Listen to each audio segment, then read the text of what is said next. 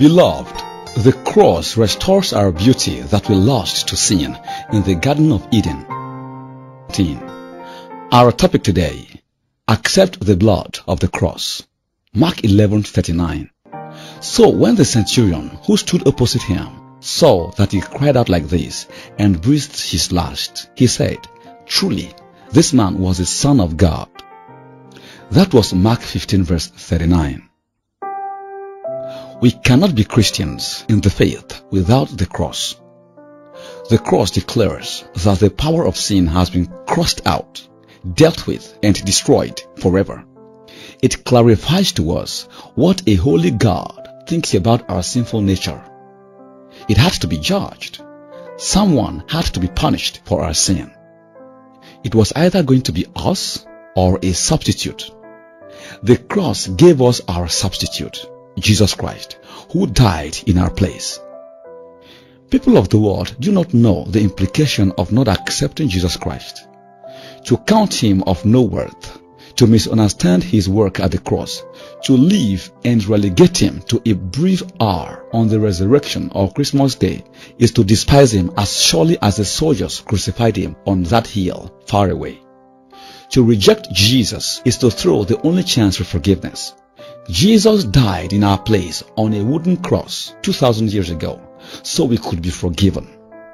We only have to accept that forgiveness so that we experience God as a loving Father who never forsakes his children. Isaiah 25 verses 6 to 9. Beloved, the cross restores our beauty that we lost to sin in the Garden of Eden.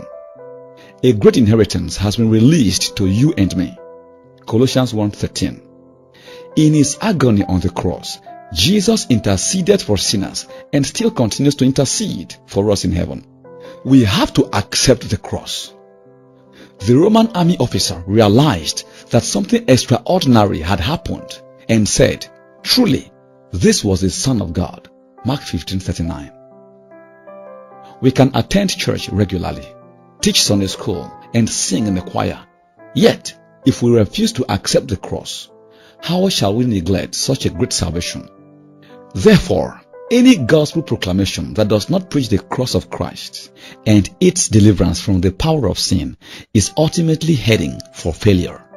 All such efforts will be empty of the presence of Christ and his Spirit. Read John 1 verse 17, Colossians 2 verses 14 to 15. By cancelling the record of debt that stood against us with its legal demands, this he set aside, nailing it to the cross. Blotting out the handwriting of the ordinances that stood against us, which was contrary to us, he disarmed the rulers and authorities and put them to open shame by triumphing over them in him. Our meditation today is taken from Colossians 1 verses 20 to 22 and Isaiah 53 verse 12. Colossians 1. And through him to reconcile to himself all things, whether on earth or in heaven, making peace by the blood of his cross.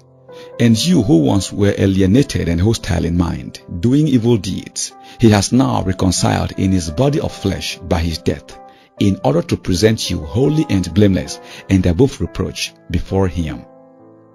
Isaiah 53. Therefore I will divide him a portion with the many, and he shall divide the spoil with the strong, because he poured out his soul to death and was numbered with the transgressors. Yet he bore the sin of many and makes intercession for the transgressors. For your Bible study, read Hebrews 8, Exodus 5 verses 1 to the end, and chapter 6 verses 1 to 7, and Proverbs 1.